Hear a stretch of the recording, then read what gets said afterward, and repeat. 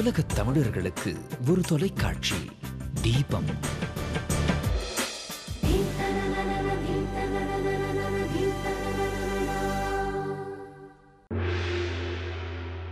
கண்ணும் கண்ணும் நேருக்கு நேர், கருத்தும் கருத்தும் நேருக்கு நேர், சொல்லும் சொல்லும் நேருக்கு நேர், நேருக்கு நேர், இது நேருக்கு நேர்.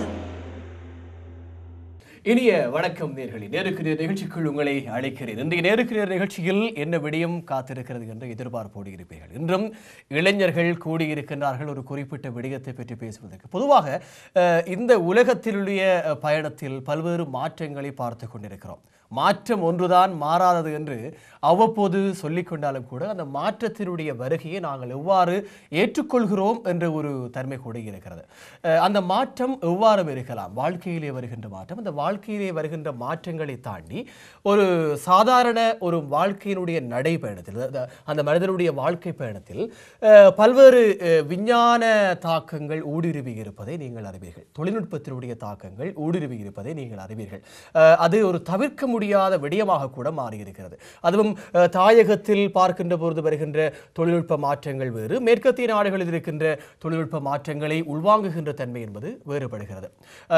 இங்கே இருப்பவர்களுக்கு தொழில்நுட்பம் சார்ந்த விடயங்களில் எவ்வளவு தூரம் அறிவிருக்கிறது, அது குறித்த விடயங்களில் நாங்கள் ஈடுபடுகிறோமா என்று கேட்டுவிட்டால் அதற்கு அப்பால் ஒரு கேள்விக்குறியை கூட போட்டுவிடலாம். சரி, இன்று நாங்கள் எடுத்துக்கொண்ட விடயம் என்னவென்றால், பல்வேறு துறைகள் சார்ந்து தொழில்நுட்பம் விரிவடைந்து இருந்தாலும் கூட எங்களுடைய வாழ்க்கை பயணத்தில் இந்த தொழில்நுட்பம் ஒரு பலமாக இருக்கிறதா பலவீனமாக இருக்கிறதா என்பதுதான் இன்று நேருக்கு நேர் எடுத்துக்கொண்ட விடயம்.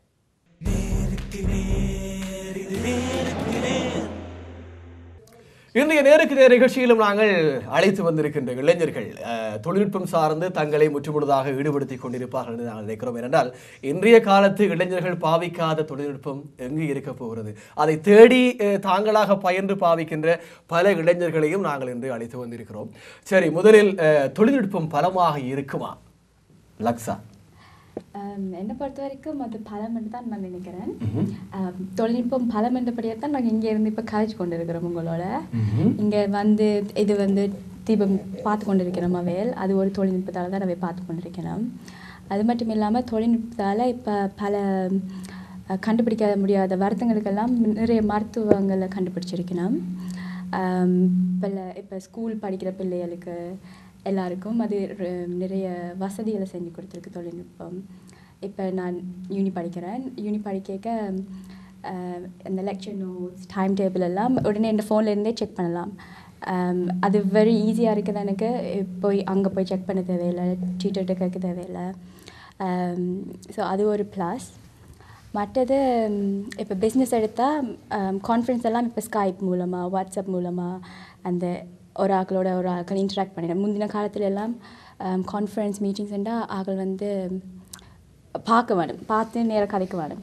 ஆனால் இப்போ வேறு நாட்டில் இருந்து அவர் கதை கேட்கல, தொழில்நுட்பம் மூலமாக கதைக்கிறதுக்கு ஈஸியாக இருக்குது.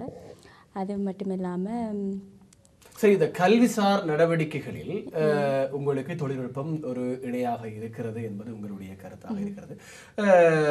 சரி, கல்விசார் நடவடிக்கைகளில் தொழில்நுட்பம் ஆமோதிக்கக்கூடிய அளவு, அதாவது ஏற்றுக்கொள்ளக்கூடிய அளவு ஒரு சரியான பாதையை வழிகாட்டுகிறது, பலமாகத்தான் இருக்கிறது என்று லக்ஸா சொல்கிறார். ஆகவே உங்களுடைய கருத்து என்ன கௌதமி?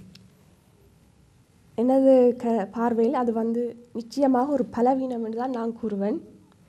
ஏனென்றால் இப்போ பார்த்தீங்கன்னா இங்கே வந்து நிறைய செக்டர்ஸ், வேலை வாய்ப்புகள் வந்து எல்லா ஆக்களையும் நிப்பாட்டி கொண்டு வராங்க.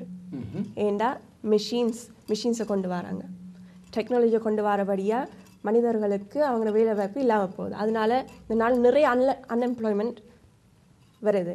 ஸோ அதால் எங்களோட ஃபியூச்சர் என்ன ஆகும்? டெக்னாலஜியை கொண்டு வரபடியாக எங்களுக்கு எங்களோட எதிர்காலம் எப்படியா மாறிக்கொண்டு போகுதுன்ட்டு விளங்குது இல்லை ஆக்களுக்கு.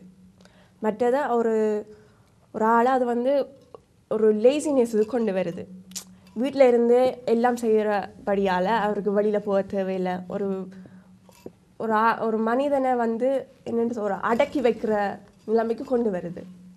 ஆகவே ஒரு சோம்பல் தொழில்நுட்பத்தினுடைய வருகை என்பது ஒரு தனி மனிதனையாக பார்க்கின்ற பொழுது என்னதான் பல்வேறு வசதிகள் கிடைத்தாலும் அது ஒரு ஒரு சோம்பல்தனத்தை கொண்டு வருகிறது அல்லது ஒரு அடிமையாக்குகின்ற ஒரு தன்மை இருக்கிறது என்று கருத்து சொல்லப்படுகிறது. கௌதமி, கஜிநாத் என்ன சொல்றீங்க?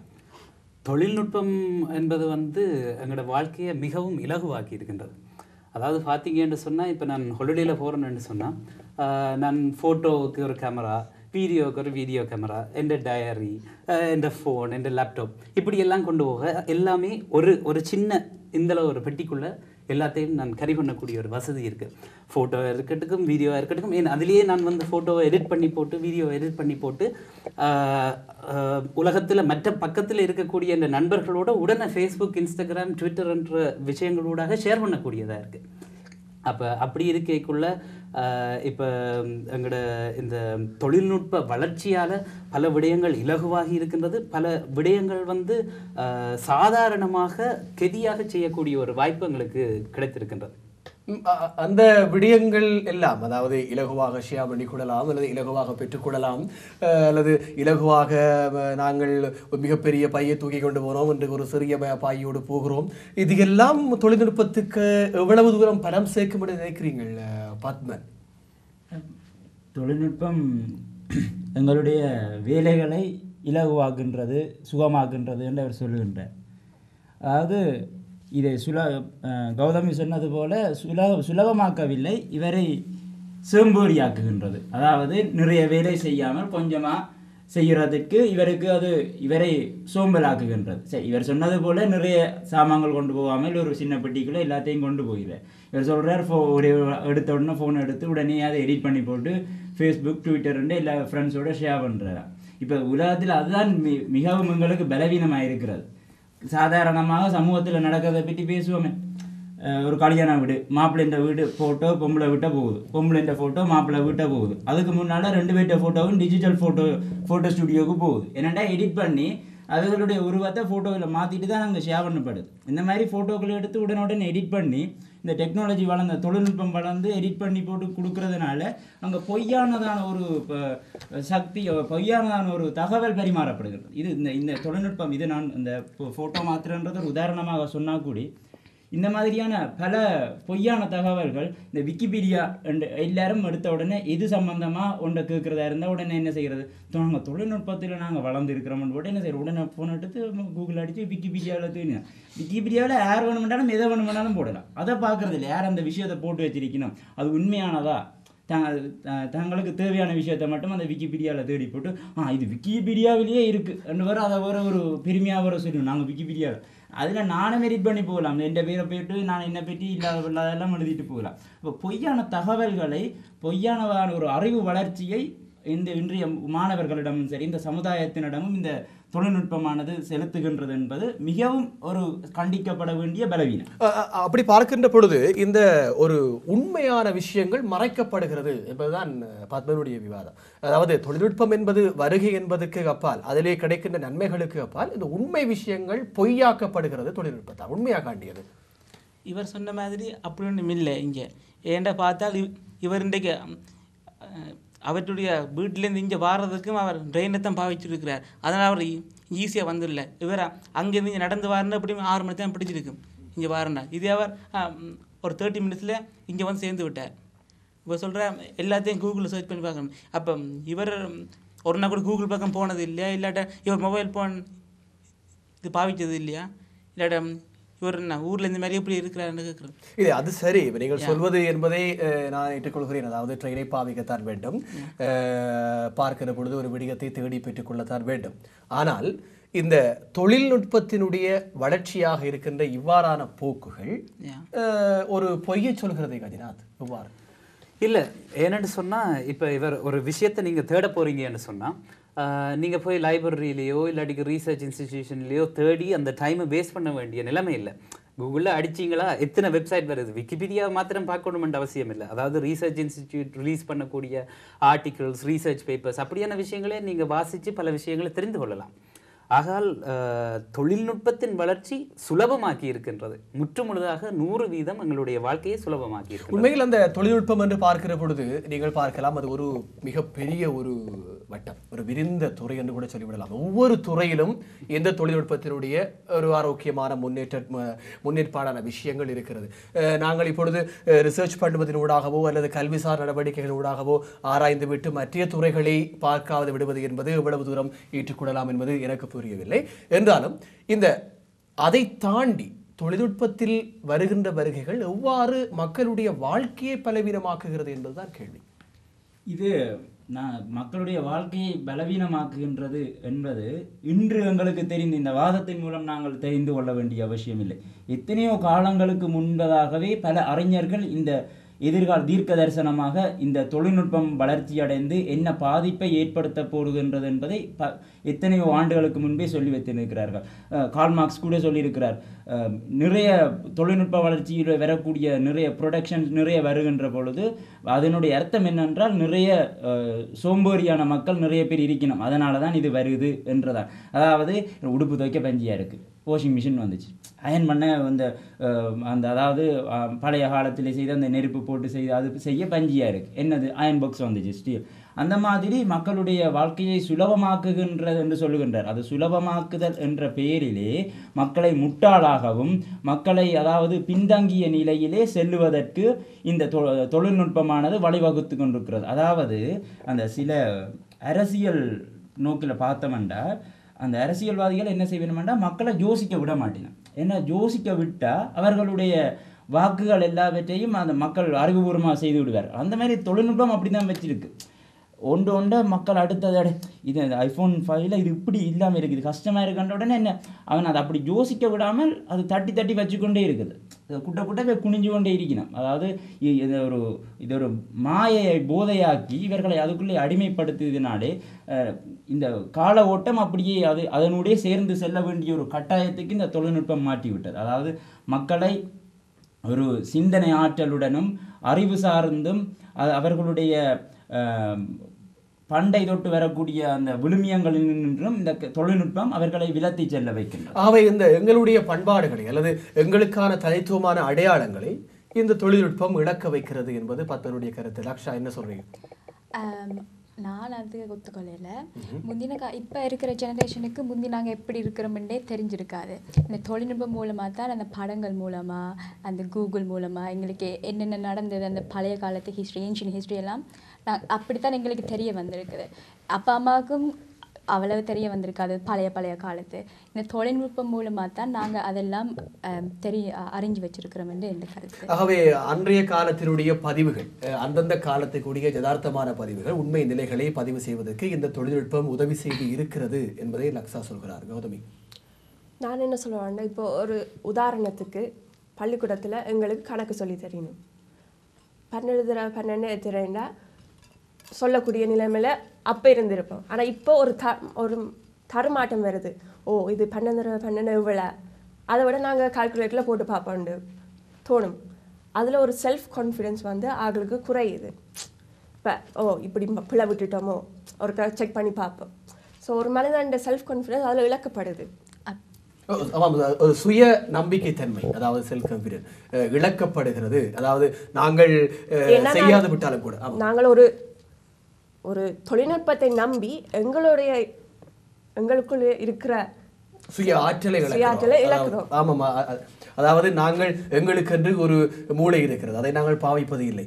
நாங்கள் அதை விட்டுவிட்டு இதை இந்த தொழில்நுட்பம் செய்துவிடும் தானே என்று நாங்கள் அவற்றுக்காக காத்து கொண்டிருக்கிறோம்.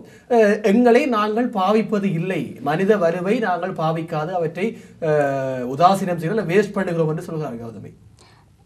அது மனிதனால தான் தொழில்நுட்பமே கண்டுபிடிக்க முடியுது. முதல் மூளை இருக்கிறபடியாத்தான் இப்படி இதெல்லாம் தொழில்நுட்பம் இது கண்டுபிடிக்கிறாரால் டெலிஃபோனை கண்டுபிடிக்கிறார். மூளையில் இருக்கிறபடியாத்தான் அதெல்லாம் கண்டுபிடிக்கணும்.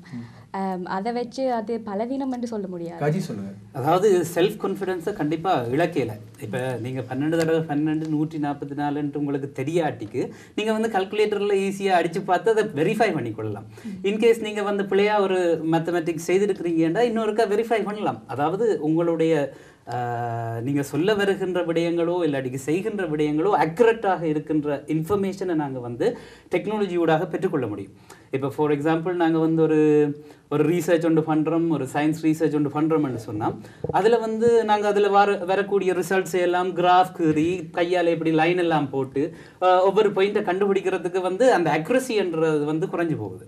அதே நாங்கள் கம்ப்யூட்டரில் அந்த கிராஃபை கீறி போட்டு அப்படியே உடனடியாக எந்த பாயிண்ட்ஸ் இந்த எவ்வளோ தேவைன்றதை உடனே இப்படி என்று நாங்கள் கண்டுபிடிக்கலாம். ஸோ இது வந்து உங்களுடைய செல்ஃப் கான்ஃபிடென்ஸை குறைக்கல, அக்யூரஸியை கூட்டுன்றது. ஆகவே இப்படி நடக்கிறது தான் தொழில்நுட்பமாக இல்லை, அப்படியா? இப்படிண்டா நான் என்ன ஆக நாங்கள் ஒவ்வொரு அதைத்தான் நாங்கள் பாவிக்கிறோம். எங்களோட மூளையை கூட பாவிக்கிற மாதிரி எங்களுக்கு தெரியல அப்படி பார்க்க. இப்போ பாருங்கள், இப்போ வர இளைஞர் பார்த்தீங்கன்னா அவங்க வந்து ஏதாச்சும் ஒரு சின்ன சந்தேகம்ண்டா இன்டர்நெட்டில் போவாங்க. இல்லாட்டி அந்த புக்ஸ் பாவிக்காமல், புத்தகங்களை பாவிக்காமல் அடிக்கடி அந்த இன்டர்நெட் இதெல்லாம் பாவிப்பாங்க. ஏன்னா அதில் அந்த அந்த எல்லா விடைகள் இருக்குமெண்டு. ஆனால் அதில் என்ன பார்த்தீங்கன்னா விடைகள் எல்லாம் வேறு யாரோ எழுதியிருப்பாங்க. அது உண்மையான பதிலாக இருக்காது. ஸோ வேறு ஃபேஸ்புக்கோ ட்விட்டர் இப்போ அம்மா அப்பா பிறந்தநாள் வாழ்த்துக்கள்னு சொல்கிறாங்க. ஆனால் நேரில் அம்மா அப்பாவுக்கு அந்த கவிதை எல்லாம் எழுதுவாங்க இன்டர்நெட் ஃபேஸ்புக்கில். அம்மா பிறந்தநாள் வாழ்த்துக்கள், I love you so much அப்படின்னு சொல்லுவாங்க. ஆனால் நேரில் அப்படி சில பேர் அப்படி சொல்கிறது இல்லை, அந்த பந்தா போடுற மாதிரி. ஆகவே அந்த உணர்வுகள், உண்மையான உணர்வு, உண்மையான பாசம், உண்மையான அன்பு என்பது இந்த தொழில்நுட்பத்தினுடைய வேகமான இயக்கத்தினால் தடுக்கப்படுகிறது. அதுவும் அவர் குறிப்பிட்டதைப் போல ஒரு கேள்விக்கான பதிலை தேடுவதில், ஒரு புத்தகத்தை தேடுவதில், புத்தகத்திலே அதற்கான பதிலை தேடுவது என்பது வேறு. வெப்சைட்ஸை நாங்கள் எவ்வளவு நம்பகத்தன்மையோடு தேடிக்கொள்ளலாம் என்பது ஒரு கேள்வி இருக்கிறது தானே. லக்ஷா சொல்லுங்க.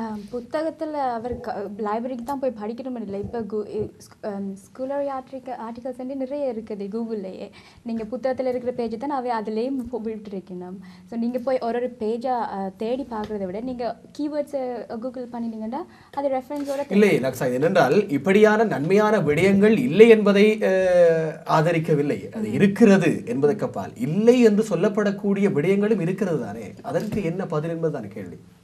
அதாவது இப்போ இப்பொழுது பார்க்கிற பொழுது ஓகே, இந்த நாங்கள் பயணிப்பதற்கு ட்ரெயின் இருக்கிறது, அது தொழில்நுட்பத்தினுடைய வரவு. ஆனால் இன்றைய கால ஓட்டத்தில் தொழில்நுட்பத்திலே நாங்கள் வெளியே இருந்து பார்க்கிற பொழுது இந்த தேவையில்லாத வரவுகள் என்பது ஒரு பலவீனமாக இருக்கிறது என்றுதான் அவர்கள் சொல்றாங்க. நிச்சயமாக இல்லை.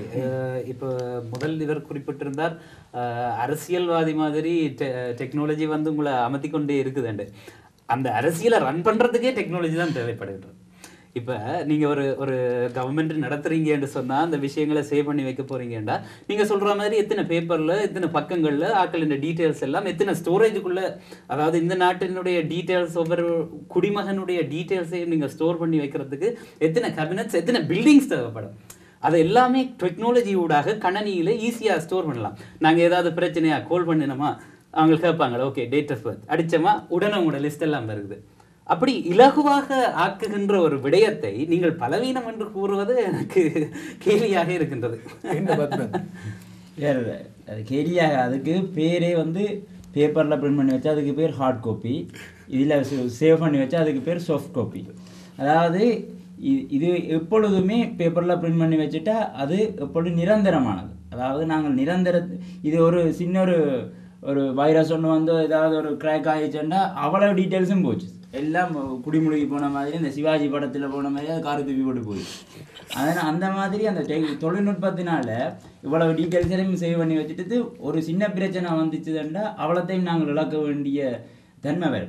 அப்போ எந்த நேரமும் அந்த உயிரை கையில் பிடிச்சி வச்சு ஒன்று நிற்கிற மாதிரி அந்தரப்பட்டு ஒன்று நிற்கணும். இப்போ என்ன நடக்குமெண்டு இது நடக்குமென்று தெரியும். சரி, அது ஒரு புற பக்கம் இருந்தாலும் இந்த நீங்கள் சொன்னால் நாங்கள் ரிசர்ச் அந்த லைப்ரரியில் போயிட்டு அந்த பேஜஸ் இருக்கும், அதில் கீவேர்ட்ஸ் அடித்து தேடிக்கொள்ளலாம்ட்டு. இதைத்தான் நாங்கள் சொல்கிறோம். தொழில்நுட்பம் வந்ததால் என்ன நடக்குது இன்றைய மாணவர்கள் என்றால், எனக்கு ஓகே நாங்கள் இப்போ ஒரு விஷயத்தை பற்றி பார்க்க வேணும் என்று சொன்னால் உடனே என்ன செய்கிறது, அந்த விஷயத்தை மட்டும் போய் டைப் பண்ணுறது. இதனால் இந்த இன்றைய மாணவர்களுடைய அறிவு வளர்ச்சி மங்கலாக, அதாவது மழுங்கடிக்கப்படுகின்றது.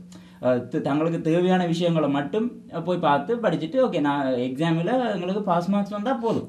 அந்த ஒரு லெவலில் தான் இன்றைய மாணவர்கள் அன்றைய காலத்திலே ஓகே ஒரு படிக்கிறார்கள். சரி, நாங்கள் இலங்கையிலேயே பழைய கல்வி முறை எடுத்துக்கொண்டோம் என்றால் ஓகே மகாபாரதம் படிக்கிறார்கள்னா மகாபாரதம் முழுக்க அவர்கள் படித்திருப்பார்கள். அதில் கேட்கக்கூடிய கேள்விகளுக்கு பதில் சொல்கிறார். அதுவும் இப்படின்னு பதில் சொல்வார்கள். இப்போ இன்றைய தொழில்நுட்பம் வந்ததால் அது வேற எப்படி தெரியுமா, அந்த சாய்ஸை விட்டு தான் நம்ம படிக்கிறது. அப்போ 10 கேள்வியில் 8 கேள்விக்கு ஆன்சர் பண்ணினோம்னா ஓகே நாங்கள் அந்த கிராஃபையும் ப்ரூஃபையும் சாய்ஸில் விட்டுட்டு மற்றது இந்த படிக்கிறது இதுக்கு இத்தனை மார்க்ஸ் வருது பாஸ் என்ற ஒரு நம்பிக்கையில் படிச்சுட்டு போகிறது. இந்த மாதிரி இந்த தொழில்நுட்பம் வளர்ந்து இதை இப்படி படித்தா இதை படிச்சுட்டு எங்களுக்கு பாஸ் மார்க்ஸ் ஓகே நான் இன்ஜினியர் ரெண்டுட்டு வர. அதாவது ஒரு விடயம் சார்ந்த முழுமையான அறிவை இந்த தொழில்நுட்பம் கொடுப்பதற்கு தொழில்நுட்பம் தவறுகின்றது, தொழில்நுட்பத்தை பாவிப்பவர்கள் தவறுகின்றார்கள். ஆகவே இந்த அறிவாற்றல் ஆளுமை அனைத்து விடயமும், அதாவது மாணவராக இருந்தாலும் சரி இல்லை ஒரு அறிவு தேடலில் இருக்கின்ற ஒருவராக இருந்தாலும் சரி, அதை சரியாக முற்றுமுழுதாக தேட விடாமல் அது ஒரு சாதனையோ அல்லது ஒரு பாஸ் மார்க்ஸுக்காக மட்டும்தான் இந்த தேடல்கள் என்பதுதான் பதில். காண்டி சொல்லுங்க. இப்போ இவர் சொன்ன மாதிரி இதில் ஒன்றுமில்லை. ஏனென்றால் இப்போ ஒரு பிள்ளை வீட்டில் என் அம்மாவை இல்லாட்ட அப்பா கேட்குது இதுக்கு என்ன மீனிங்கடா என் அம்மாவில தெரியாது சொல்லுவாள். அதே அந்த பிள்ளை இப்போ லைப்ரரி இதை படிக்கணுமெண்டா அங்கே இது போனால் சொல்லுவாங்க இது லைப்ரரி கார்டு இருக்கா, அதுக்கு உங்கள் அம்மா அப்பா கூட்டிகிட்டு வா, நீ உனக்கு அங்கே ரெஜிஸ்டர் பண்ணணும், எல்லாம் பண்ணி போட்டால் இது உள்ளுக்கு இது விடுறாங்க. அடுத்தது இவர் சொன்ன மாதிரி இப்போ கம்ப்யூட்டரில் போட்டோன்னா இப்போ இது வைரஸ் பிடிச்சோன்னே எல்லாம் போகுதுண்டு. அதுக்கு தான் அவங்க ஈஸியாக ஒரு இது ஆன்டிவைரஸ் சாஃப்ட்வேரும் கண்டுபிடிச்சி வச்சுக்கிறாங்க. அதை போட்டோன்னே அதில் ஒரு இது பிரச்சனை இல்லை. அதாவது இவர் எல்லாத்தையும் அப்படியே கையால் எழுதி வச்சுருந்தா எப்போ ஒரு நாளைக்கு வீட்டுக்குள்ளே தண்ணி வரலாம், அடுத்தது தீ பிடிக்கலாம் அப்படின்னா எல்லாம் போயிடும். இது எங்களோட ஃப்ரெண்டு மாதிரி அனுப்பியிருந்தா கூட அந்த இமெயிலில் செக் பண்ணி நாங்கள் இது திருப்ப எடுக்கக்கூடிய இது இருக்குது. அதுக்கான மாற்று வழிகள் இருக்கிறது வாய்ப்பு சொல்கிறீங்க. அதாவது புத்தகங்களை அச்சிடுவது கூடி தொழில்நுட்பத்தின் வளர்ச்சி தான். ஆமாம், அதாவது கஜி, அதாவது அடிப்படையிலே இருக்கின்ற சில தொழில்நுட்ப வரவுகள் என்பது ஏற்றுக்கொள்ளக்கூடியது ஒன்றுதான், இல்லைன்னு சொல்லவில்லை. அதாவது சாதாரணமாக ட்ரெயினிலே பயணிப்பது அது ஒரு தொழில்நுட்பத்தினுடைய முன்னேற்றம். அதை விட சாதாரணமாக தொலைக்காட்சியிலே பார்ப்பது என்பது தொழில்நுட்பத்தினுடைய முன்னேற்றம். அவற்றிலே மாறுதலாக இன்றைய நாட்களிலே வருகின்ற மாறுதல்களும் வேக ஓட்டமும் எவ்வளவு தூரம் பலமாகும் என்பதுதான் நாங்கள் இன்று எடுத்துக்கொண்ட விடயம். இன்னும் பல விடயங்களை வளர்த்து கொண்டு தான் இருக்கின்றது. இப்பொழுது இசை அமைப்பை பொறுத்த வரைக்கும் நான் ஒரு வயலின் பிளேயரை, ஒரு மிருதங்க பிளேயரை, ஒரு கீபோர்டிஸ்ட், இவர் 2 கணக்கு பேரை கூட்டியண்டு வார்த்தை விட எல்லாமே கம்ப்யூட்டர்லேயே நான் தபலாவை அடிப்பேன், கம்ப்யூட்டர்லேயே மிருதங்கத்தை வாசிக்கலாம். அப்போ என்னுடைய அறிவு கூட வளருகின்றது. எப்படி என்று சொன்னால் ஒவ்வொரு இன்ஸ்ட்ருமெண்ட்டும் எப்படி வாசிக்கப்பட வேண்டும் என்ற ஒரு அறிவை நான் வளர்த்து கொள்ளுகின்றேன். அதே மாதிரி ஒரு ஆர்டிஸ்ட் ஒரு பெயிண்டரை எடுத்துக்கொண்டோம் என்று சொன்னால் அவர் ஒரு பெரிய ஒரு போர்டில் ஒரு கேன்வஸில் அவர் பெயிண்டிங் பண்ணி கொண்டிருக்கிறார் என்று சொன்னால் ஒரு தவறு விட்டார் என்று சொன்னால் முழுக்க ரீபெயிண்ட் பண்ணணும். அதே நாங்கள் கம்ப்யூட்டர் பெயிண்டிங்கை பண்ணுகின்றோம் என்றால் இலகுவாக அதை அழித்து விட்டு ஒவ்வொரு லேயரின் படி ஃபோட்டோஷாப்பில் பண்ணிக்கொள்ளலாம். அதே மாதிரி ஒரு வீடியோவை நாங்கள் எடிட் பண்ணுறோம் என்று சொன்னால் இப்படி பெரிய ஒரு ஃபில்மை வச்சுட்டு ஒவ்வொரு கிளிப்பாக பார்த்து கட் பண்ண தேவையில்லை. டெக்னாலஜியில் போடுறோம், கட் பண்ணுறோம், கனெக்ட் பண்ணுறோம், எல்லாம் ப்ரிப்பேர் ஆகுது. ஸோ இப்படியான விடயங்கள் இன்னும் மனிதனுடைய அறிவை வளர்த்து கொண்டு செல்லுகின்றது, இலகுவாக்குன்றது, பல விடயங்களை இன்னும் பெரிதாக்குன்றது. இப்போ ஆரம்பத்தில் அடிப்படை வளர்ச்சியில் எப்படி உங்களுக்கு ட்ரெயின் முதல் ஸ்டீம் என்ஜினோட வந்துச்சதோ இப்போ எலக்ட்ரிக்காக வந்திருக்கு. அது உங்களை ஃபாஸ்ட்டாக ஒரு இடத்துக்கு கொண்டு போய் சேர்க்குது. அப்போ வளர்ந்து கொண்டே இருக்கின்றது. இப்போ நாங்கள் லண்டன்லேருந்து ஃப்ரான்ஸுக்கு 2.5 மணி நேரத்தில் போகலாம். அதே நாங்கள் கோச்சில் போகணும்னு சொன்னால் 7 மணி நேரம் பிடிக்கும். அப்போ அதனுடைய வளர்ச்சி வளர்ந்து கொண்டு தான் இருக்கின்றது. அதற்கேற்ற மாதிரி நாங்கள் மாறிக்கொண்டு தான் இருக்க வேண்டும். ஒரு சில தனி மனிதர்கள் பஞ்சிப்படுவதாலோ அவர்கள் தங்களுடைய மாப்பிள்ளை பெண் வீட்டாருக்கு பிக்சர்களை எடிட் பண்ணி கூட லைக்ஸ் எடுக்கணும்ன்றதுக்காண்டி போட்டோஷாப் பயன்படுத்துவதாலோ அது தவறு என்று கூற முடியாது. தவறு என்று சொல்ல முடியாதானே. நீங்கள் சொல்வதில் எவ்வளவு தூரம் நியாயம் இருக்கிறது. அதாவது போக்குவரத்து துறையில் சொன்னது போல பிரான்ஸுக்கு 2.5 மணி நேரத்தில் கஜிநாத் போய் வர்றாரு இல்லையா? அப்படி இருக்கிற பொழுது எவ்வளவு தூரம் இது சாத்தியமாகும்? பிரான்ஸுக்கு 2.5 மணி நேரத்தில் போயிட்டு வர்றது சந்தோஷம்தான். சேர்ந்தா சந்தோஷம். 2 மணி நேரத்தில் உங்களுக்கு விளங்கி இருக்கும் என்று சொல்ல வரேன். என்ன தொழில்நுட்பம் அவ்வளவு வேகம். அதாவது ஓவர் டெக்னாலஜி உடம்புக்கு ஆகாது, இது வாழ்க்கைக்கே ஆகாது ஓவர் டெக்னாலஜி. அதை தான் நாங்கள் சொல்ல வரோம். அதை இப்போ சொன்னார் கம்ப்யூட்டரில் தான் தவையில் வாசிப்பார். அப்போ சாக்ரி ஹுசைன் முட்டாள் கம்ப்யூட்டரில் தவையில் வால்யூம் வாசிப்பார். குன்னக்குடி வைத்தியனாக முட்டாள். அப்போ தானே வீடியோ எல்லாம் எடுத்து செய்வார். பாலமயத்தில் தேவை இல்லை.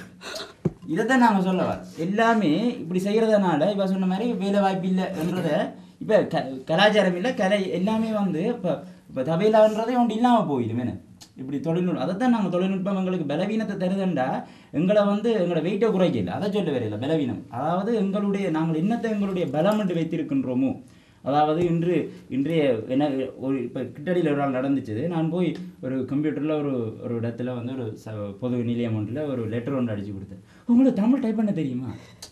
இப்போ தமிழ் பேச தெரியுமா, டைப் பண்ண தெரியுமான்றது ஒரு அதிசயமான ஒரு விஷயமாக இருக்குது. அதை கம்ப்யூட்டரில் டைப் பண்ண தெரிஞ்சுட்டு அது ஒரு பெரிய விஷயமாக இருக்குது. அது என்னத்துக்கு நான் சொல்ல வரேன்னா, அது நாங்கள் எவ்வளவோ எங்களை அறிவு சார்ந்து நாங்கள் தமிழ் அந்த ஆர்வமாக இருந்தாலும், ஆனால் அவள் அந்த அந்த அந்த பொது நிலையத்தில் அவள் அந்த டெக்னீஷியனாக தான் இருக்கிறாள். ஆனால் அவளுக்கு தமிழ் டைப் பண்ண தெரியாது. இப்போ தொழில்நுட்பம் வளர்ந்துருக்கு. அப்போ எங்களுடைய பலம் என்பது என்ன? ஒரு மனிதனுடைய பலம் என்பது அவனுடைய அடையாளம். இப்போ இவர் சொன்னார் அதுபோல் நாங்கள் எங்களுடைய அடையாளங்களை தொலைக்காமல் நாங்கள் எங்களுடைய ஒரு தனி மனிதனுடைய வளர்ச்சியிலே நாங்கள் செம்மொழிப்பட்டு தொழில்நுட்பத்தை வளர்க்கவில்லை. அவர் சொன்ன மாதிரி நான் ட்ரெயினில் தான் வந்தேன். எங்களுடைய இன்றைய வாழ்க்கை கட்டாயம் நாங்கள் இன்றைய தொழில்நுட்பத்தோடு செல்ல வேண்டி இருக்கின்றது. ஆனால் இவர் சொன்ன மாதிரி அளவுக்கு மிஞ்சினால் அமிர்தம் நெஞ்சாகிவிடும். அது தேவையானதாக இருக்க வேண்டும். நாங்கள் தேவையான அளவுக்கு அதனை பாவிக்க வேண்டும். இல்லை என்றால் அது நஞ்சாகி எங்களுடைய வாழ்க்கை இது மனித வலுவை சிதைக்கிறதா, அல்லது மனிதனுக்கான ஆற்றல்களை மழுங்கடிக்கிறதா, அல்லது மனிதனுடைய உண்மையான வலுக்கள் சிதைக்கப்படுகிறதா இந்த தொழில்நுட்பத்தினுடைய வரவுகள் என்பதை நாங்கள் தொடர்ச்சியாக பார்க்க இருக்கிறோம். அதற்கு இடையில் இன்றைய நேருக்கு நேர் நிகழ்ச்சியில் நாங்கள் ஒரு சிறிய இடைவெளி எடுத்துக்கொண்டு மீண்டும் உங்களை சந்திக்க வருகிறோம்.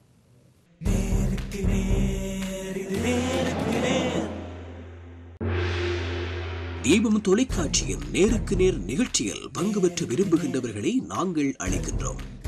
சமூக நடைமுறைகளை, சமூகத்தின் போக்கை கருத்தோடும் சுவாரஸ்யத்தோடும் பேச வல்லவரா நீங்கள்? உடனடியாகவே தொடர்பு கொள்ளுங்கள். media@deepamtv.tv.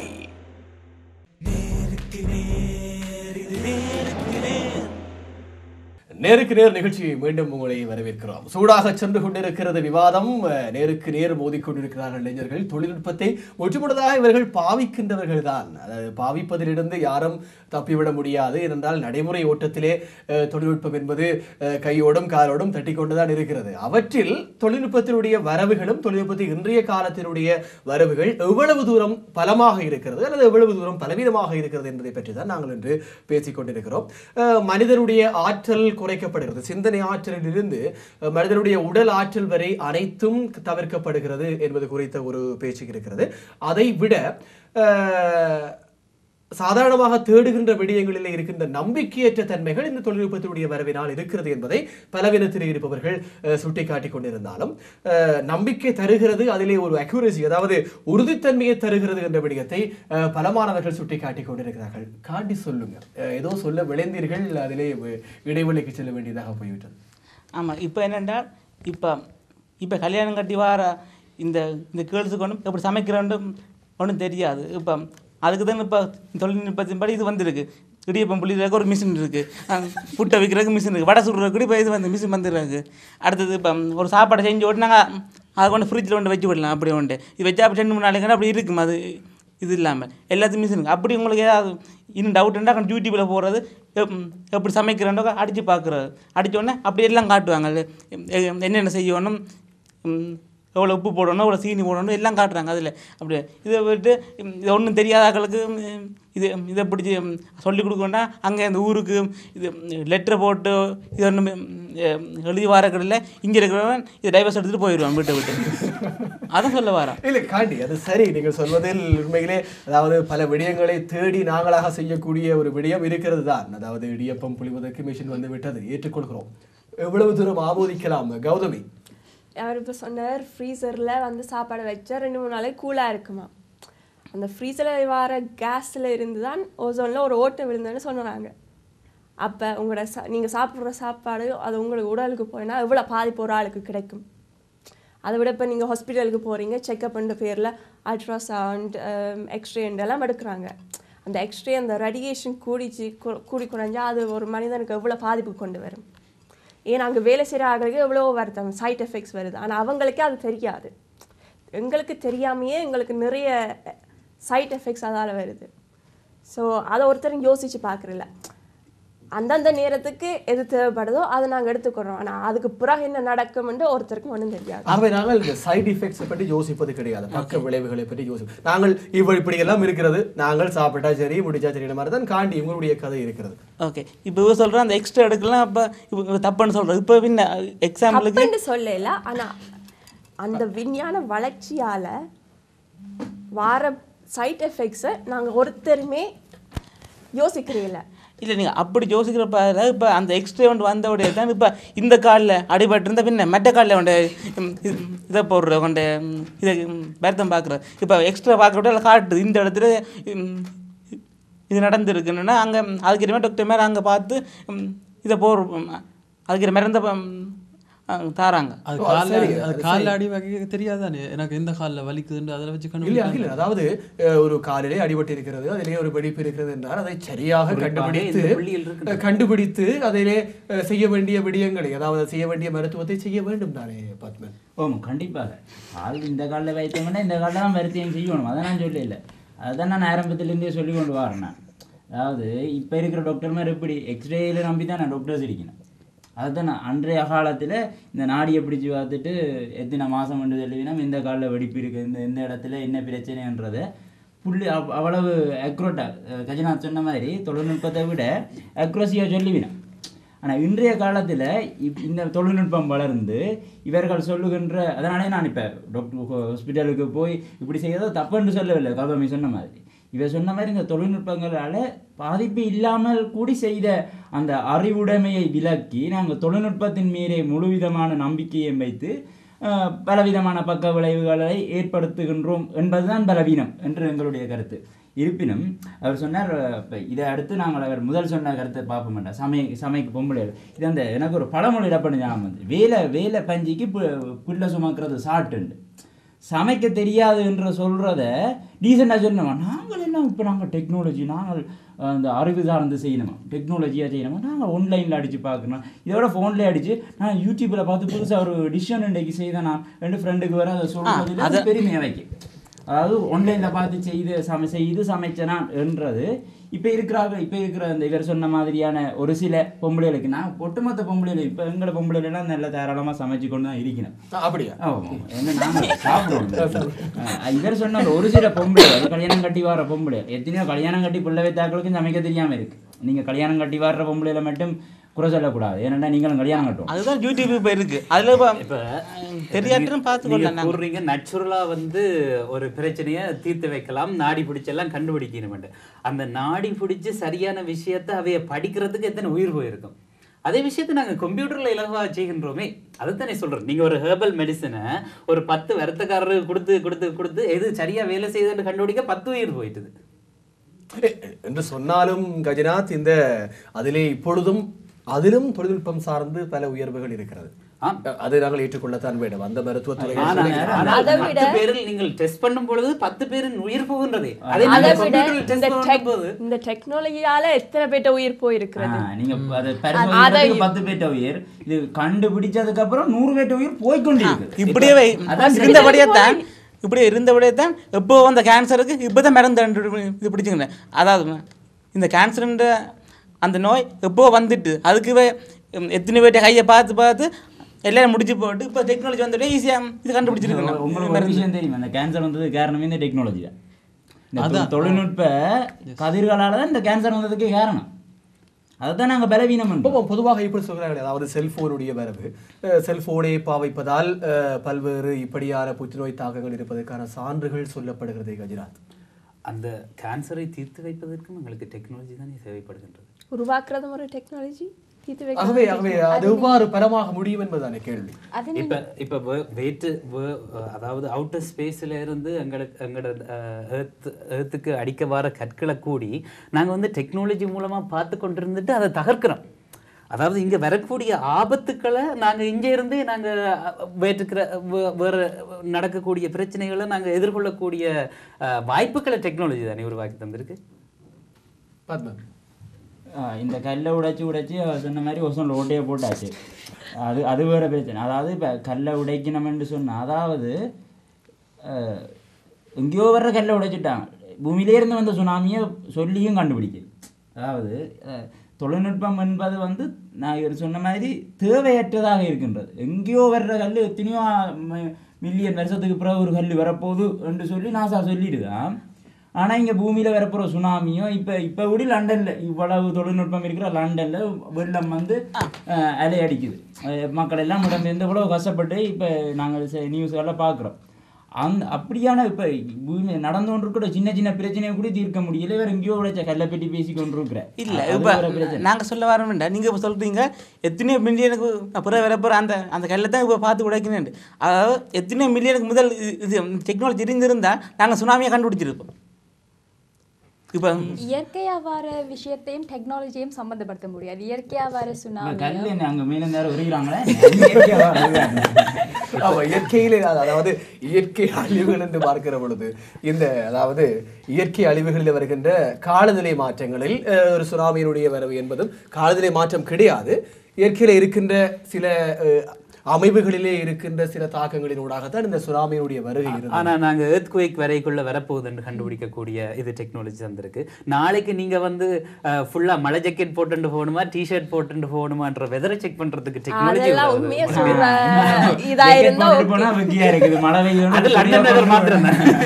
அதாவது சூடாக போய்கொண்டிருக்கிறது விவாதம். ஆனால் இதிலே இன்னொரு விடயத்தை கேட்க வேண்டும் என்று நான் நினைத்தேன். அதாவது இந்த சுனாமி பற்றிய விடயத்தை சொன்னீர்கள். ஆனால் அதற்கு பின்னதாக இந்த சுனாமியுடைய வருகையை கண்டுபிடிப்பதற்கு தொழில்நுட்பம் உதவி செய்திருக்கிறது. நிச்சயமா கண்கட்ட பிறகு சூரிய நமஸ்காரம். இனிமேல் வராமல் இருக்கக்கூடிய சுனாமியை அது சுனாமி வரப்போகுதா என்று கண்டுபிடிப்பதற்கு ஒரு தொழில்நுட்பம் உதவி செய்திருக்கின்றது. அந்த கண்டுபிடித்த தொழில்நுட்பத்தால் என்ன வரப்போகுதுன்றது அது வந்த அப்புறம் தான் தெரியும். அதுதான் எங்களுடைய ஒரு நம்பிக்கை இல்லாத தன்மையாகத்தான் இருக்கிறது. வந்தால் தானே தெரியும் அது கண்டுபிடிச்சி சொல்லுதா இல்லையாண்டு. இதுக்காக சுனாமியை நாங்கள் வேற சொல்ல முடியாது. இந்த சுனாமி வந்தால் தான் தெரியும் இந்த டெக்னாலஜி கண்டுபிடிக்குமா இல்லையான்ற நிலைமையில இல்லை இருக்குது. ஐயோ கண்டுபிடிக்க சொல்லாட்டி அது நம்பிக்கொண்டு இருக்க வேண்டியது. அது தொழில்நுட்பம் கண்டுபிடிக்கப்பட்டு விட்டது என்று நீங்கள் சொன்னது வரவேற்கத்தக்க உண்மை, வரவேற்கத்தக்க வேண்டிய விஷயம். அது எவ்வளவு தூரம் நம்பிக்கையானது என்பது அடுத்த சுனாமி வந்ததுக்கு அப்புறம் நடக்கக்கூடிய ஷோவிலே நாங்கள் உயிரோடு இருந்தால் பேசிக்கொள்ளலாம். அது வேற தவிர்க்க பிரச்சனை. ஆனால் இந்த தொழில்நுட்பத்தினுடைய இப்போ இது அதெல்லாம் வந்து சரி ஓகே கண்டுபிடிச்சாச்சு. ஏன் இதுக்கு முதல் கண்டுபிடிக்கல? சுனாமி வேற இல்லை. இதை கண்டுபிடிச்சு என்ன செய்த? கண்டுபிடிச்சிட்டு எல்லா இடமும் இப்போ இதை மாதிரி சுனாமி வந்த அந்த தொழில்நுட்பம் மாதிரி இருக்கக்கூடிய எல்லா தொழில்நுட்ப பொறியியல் இயந்திரங்களும் வியாபார நோக்கத்துக்காகத்தான் முக்கியமாக கண்டுபிடிக்கப்படுகின்றது. அதாவது இப்பொழுது நீங்கள் பார்த்தீங்கன்னா, அதாவது இந்த இடத்துல ஒரு புதிய விடயத்தோட வகைகள் சொல்லுங்கள். அதாவது வியாபார நோக்கத்துக்காக, அதாவது ஒரு பொறியியலை கண்டுபிடிச்சிட்டு அதை முதல்ல வந்து என்ன செய்கிறது, அது எங்கேயாவது ஒரு நல்ல விஷயமா அது கூடாத விஷயமா இவர் சொன்ன மாதிரி அந்த 10 பேரை கொண்டதுக்கப்புறம் தான் மருந்து கண்டுபிடிக்கணும்னு சொன்னேன். இன்றைய தொழில்நுட்பங்களும் அதாவது பின்தங்கிய நாடுகளிலே கொண்டே அதுகளை பயன்படுத்தி பார்க்கின்றார்கள். அது இந்த அதாவது அதை பயன்படுத்தி அங்கே அந்த அறிவு தன்மையிலே பின்தங்கி இருக்கக்கூடிய மக்களிடையே அதனை கொடுத்து அதன் பிறகு மக்கள் எல்லாருக்கும் கொடுக்கறது என்னென்னா வியாபாரம். அதை தங்களுக்கு காசு பணம் சம்பாதிக்க வேண்டும் என்ற ஒரு நோக்கில் தான் இந்த மாதிரியான தொழில்நுட்பத்தை மக்களுக்கு கொடுத்து இவர்களும் இந்த சோம்பேறித்தன்மையினாலே அதுக்கு அடிமையாகி அந்த ஒரு வியாபார மாயைக்குள்ளே அவர்கள் மாட்டுப்பட்டு நிற்கின்றார்கள். இதுக்கு எல்லோருமே இந்த காலகட்டத்தில் இயந்து செல்ல வேண்டி இருக்கின்றது என்பதுதான் எங்களுடைய பலவீனம். ஆகவே அந்த பணம் வியாபாரம் என்பதை குறிவைத்துத்தான் இந்த தொழில்நுட்பத்தினுடைய வரவுகள் இருக்கிறதாக சொல்கிறார் பக்தர். அதாவது அவர் இன்னொரு விடயம் குறிப்பிட்டார், கண்கட்ட பிறகுதான் சூரிய நமஸ்காரம் செய்வது போல் இருக்கின்றது என்று. ஒருவனுக்கு கண்கட்ட பிறகு சூரிய நமஸ்காரம் செய்யும் பொழுது அவர் என்ன செய்கின்றார்னா, இன்னொருவன் கண்கட்டா பிறகு சூரிய நமஸ்காரம் செய்யக்கூடாது என்பதற்காக ஒரு சமுதாய அக்கறையோடு சமூக நோக்கத்தோடு அதாவது ஒரு லாங் டேர்ம் திங்கிங்கோடு இந்த டெக்னாலஜியை உருவாக்குகின்றார்கள். அதை நீங்கள் டிஸ்அக்ரி பண்ண முடியுமா? இன்னும் ஒருவனுக்கு அது நடக்கக்கூடாது என்பதற்காகத்தான் இது கண்டுபிடிக்கப்படுகின்றது.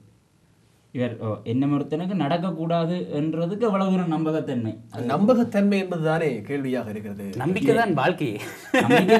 நம்பிக்கை இல்லையே தொழில்நுட்பம். அந்த வாழ்க்கையை பலவீனமாகி கொண்டிருக்கின்ற பொழுது நம்பிக்கையை ஒரு மனிதன் தன் மீது வைக்காமல் தொழில்நுட்பம் மீது வைக்கின்றான். ஆனால் எனக்கு ஒன்று விளங்கல, ஐஃபோன் 4S-க்கும் 5-க்கும் என்ன நமக்கு அது எப்படி மற்றவன் ஒருத்தனுடைய வாழ்க்கையை பாதுகாக்க போகுது என்பதுதான் தான் தெரியுது.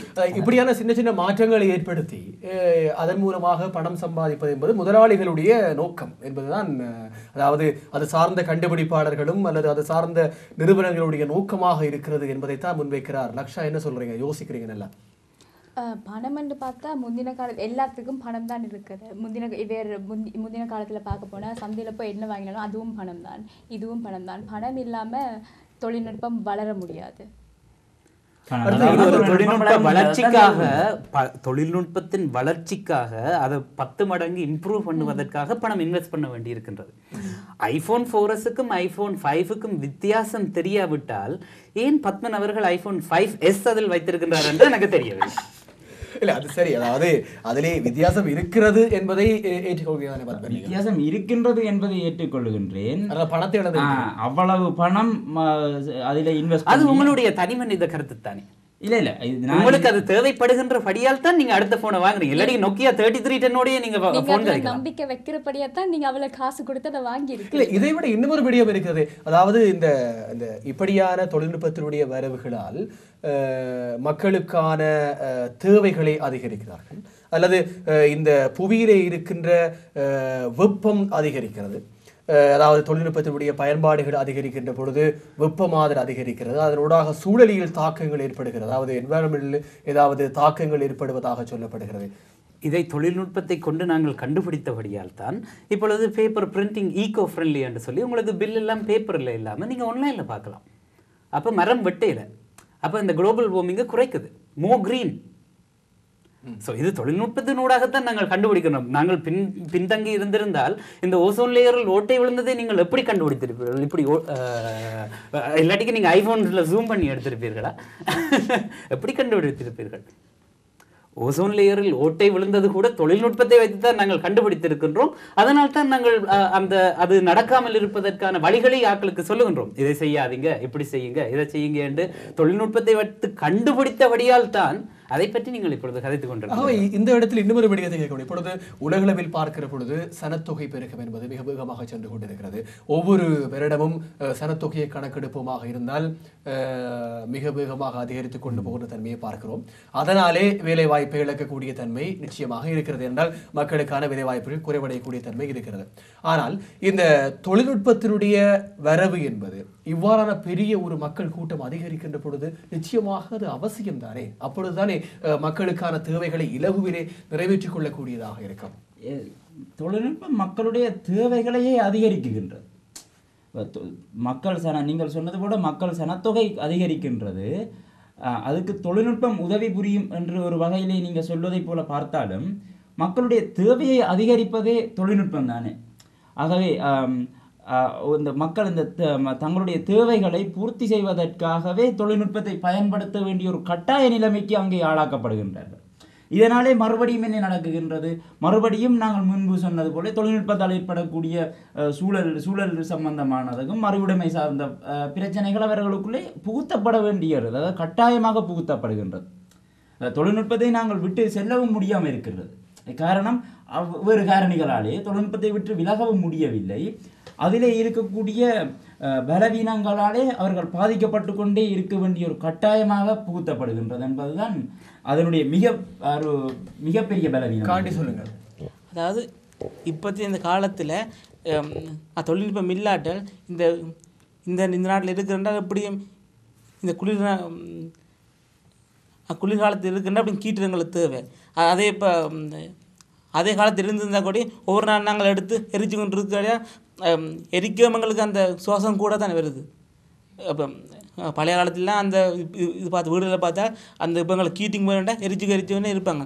எரிக்கும் போது எங்களுக்கு அந்த சுவாசங்களுக்கு கூட தான் வருது. இப்போ பார்த்தா இப்போ நாங்கள் இப்போ வீட்டுக்கு தேவை வேண்டிய நாங்கள் இதை போகிறோம், எவ்வளோ டெம்பரேச்சர் வேணுமோ அதை நான் முறுக்கி விட்ட உடனே அதுக்கேற்ற மாதிரி இது வருது.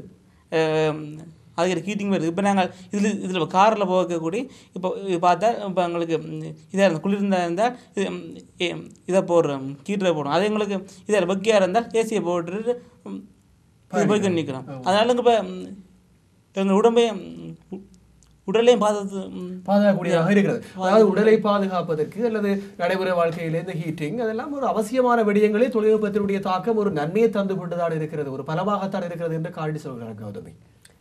இங்கத்த நாட்டு இந்த வெதருக்கு ஏற்ற மாதிரி அதை பாவிக்கிறது ஓகே, அதை விடுவோம். நான் ஒரு ஃபேஸ்புக் இது வந்துச்சு, ஃபேஸ்புக்கால் எவ்வளோ பேர் சண்டை பிடிச்சிருக்கிறாங்க, எவ்வளோ குடும்பம் பிரிஞ்சிருக்கு, எவ்வளோ கெட்ட விஷயங்கள் நடந்திருக்கு. இப்போ ஒரு உதாரணத்துக்கு ஒரு இடத்துக்கு 4 ஃப்ரெண்ட்ஸ் சாப்பிட போகிறோன்னு வையுங்க, டேபிளில் இருக்கிறாங்க, ஒருத்தருக்கு ஒருத்தர் கலைக்க மாட்டாங்க, எல்லாரும் ஃபோனையே நோண்டி கொண்டு இருப்பாங்க. இதை ஃபோனில் ஃபேஸ்புக் செக் பண்ணுவாங்க, ட்விட்டரில் அப்டேட் பண்ணுவாங்க, நான் இங்கே நிற்கிறேன், நான் அவங்க கூட இங்கே நிற்கிறேன், ஆனால் ஒருத்தருக்கு ஒருத்தர் காய்ச்சிக்க மாட்டேன். இல்லை நீங்கள் இப்படி சொல்கிறீங்க என்ன, இப்போ அதே நாங்கள் ஃபோட்டோ எடுத்து போட்டு ஸ்ரீலங்காவில் இருக்கிற எங்கள் ஃப்ரெண்டுக்கு அனுப்பணுமெண்டா அது போய் சேர்றதுக்கு அப்படி ஒரு 6 மாதம் இது பக்கத்துல இருக்கிற ஆட்கள் கூட கதைக்கிறதுக்கு நேரம் இல்ல. தனி மனிதனுடைய விருப்பம் தானே தொழில்நுட்பம் அங்கே இருக்கிறது. அதை நீங்கள் வந்து நோண்டிக்கொண்டே இருக்க வேண்டும் என்பது உங்களுடைய விருப்பம்.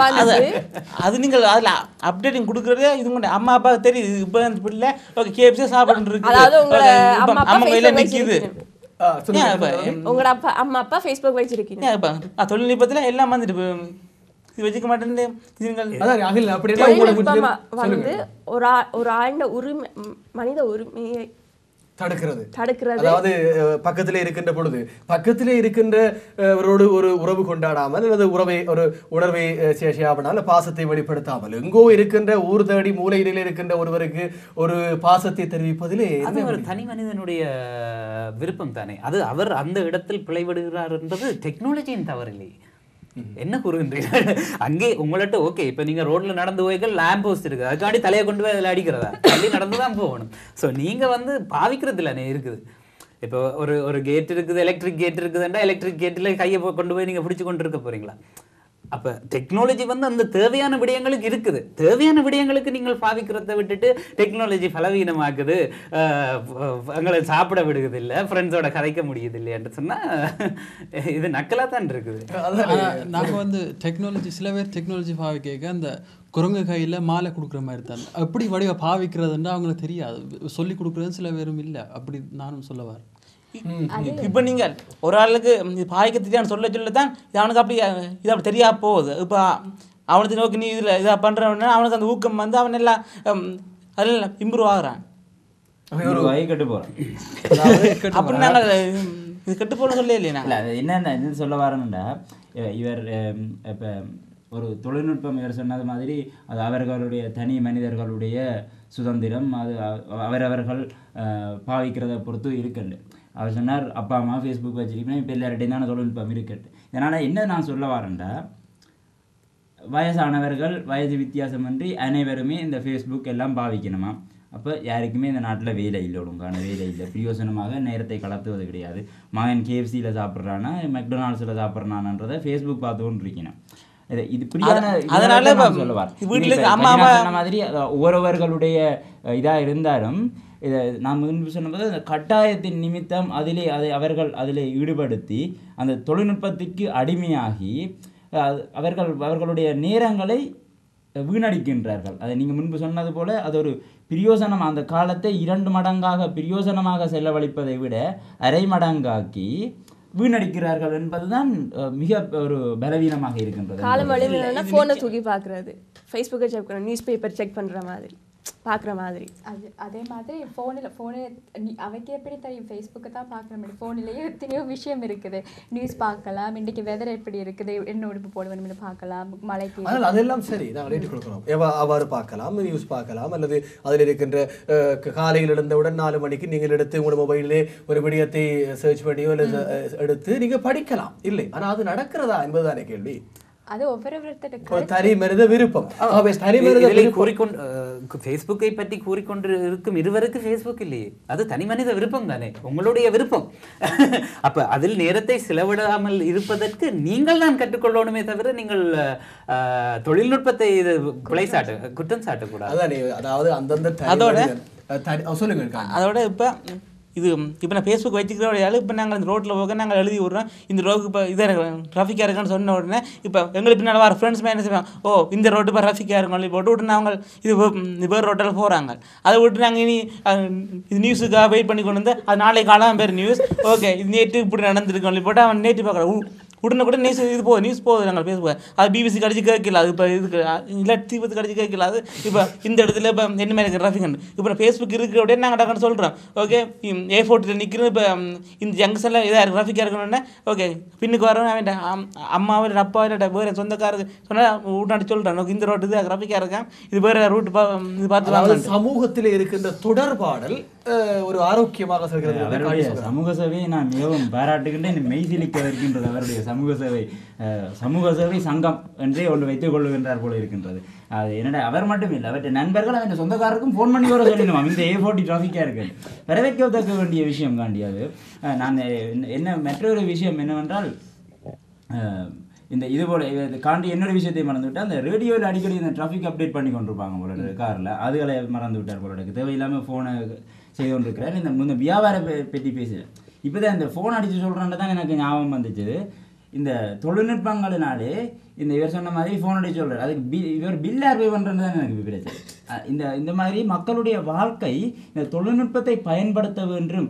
இதை பயன்படுத்தினால்தான் அவன் இந்த வாழ்க்கையிலே ஒரு இந்த சமுதாயத்திலே தராதரம் பார்க்கப்படுகின்றது. இல்லை சொன்னால் நான் 5 years வச்சிருக்கிறேன். இப்போ நான் தராதரத்துக்காக iPhone 5 வச்சிருக்கவில்லை. இந்த பொதுவாக பார்க்கின்ற பொழுது ஒவ்வொரு மனிதனும் தன்னை இந்த சமுதாயத்தில் தராதரத்தை உயர்த்தி காட்டுவதற்கு தொழில்நுட்பத்தை அதிகம் பயன்படுத்துகின்றார்கள், அது என்பது உண்மை. அதற்காக அவர்களுடைய வாழ்க்கையை இயந்திரமாக ஆக்கிவிட்டார்கள். ஏற்கனவே நாங்கள் எங்களுடைய வாழ்க்கையை இயந்திரமயத்திலே தொலைத்து விட்டோம். இப்போ அறிவியல் வளர்ச்சியிலேயும் இல்லாமல் எங்களுடைய இந்த தொழில்நுட்பத்தை எங்களுடைய இந்த வாழ்க்கையை நாம் தொலைத்து கொண்டிருக்கின்றோம். அதாவது ஒரு பொய்யான வாழ்க்கையை வாழ்ந்து இயந்திரமயமாக்கி கொண்டிருக்கின்றோம். இந்த தொழில்நுட்பத்தை நாம் பயன்படுத்துவதற்காகவும் இந்த சமுதாயத்திலே எமது தராதரத்தை பொய்யானதாக காட்டுவதற்கும் இந்த தொழில்நுட்பம் உதவி கொண்டிருக்கின்றது. அது மிக மிக ஒரு பலவீனமாகத்தான் நாங்கள் நிறைவாக சொல்லுங்கள். தொழில்நுட்பம் என்பது இன்றைய நாட்களிலே பலவீனம் என்று சொல்வதற்கு நிறைவாக நீங்கள் குறிப்பிடுகிற விடயம் என்ன?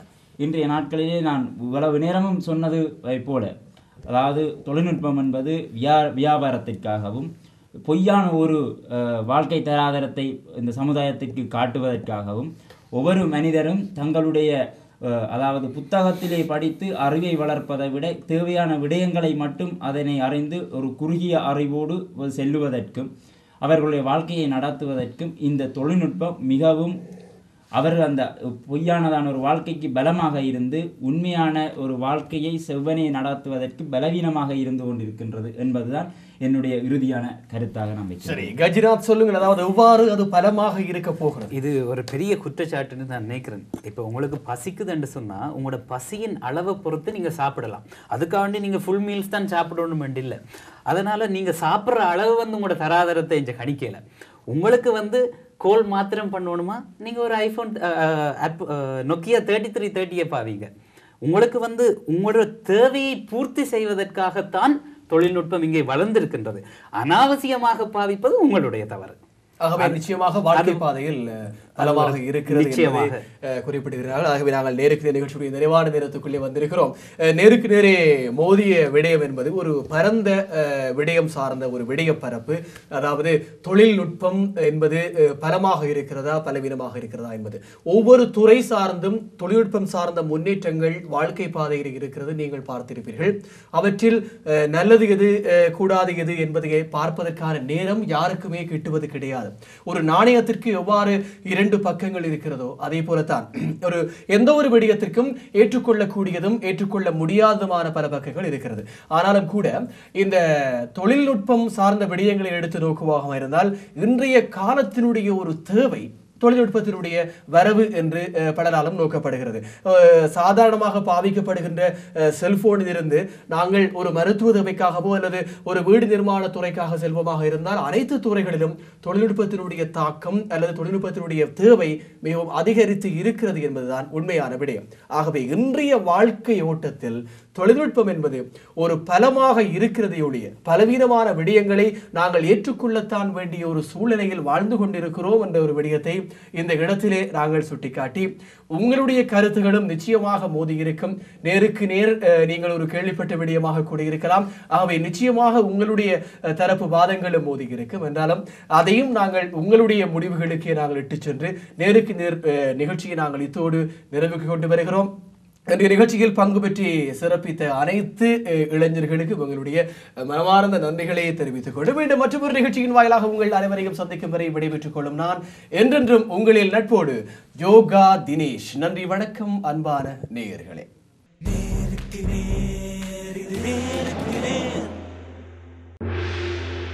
தீபம் தொலைக்காட்சியின் நேருக்கு நேர் நிகழ்ச்சியில் பங்கு பெற்ற விரும்புகின்றவர்களை நாங்கள் அழைக்கின்றோம். சமூக நடைமுறைகளை, சமூகத்தின் போக்கை கருத்தோடும் சுவாரஸ்யத்தோடும் பேச வல்லவரா நீங்கள்?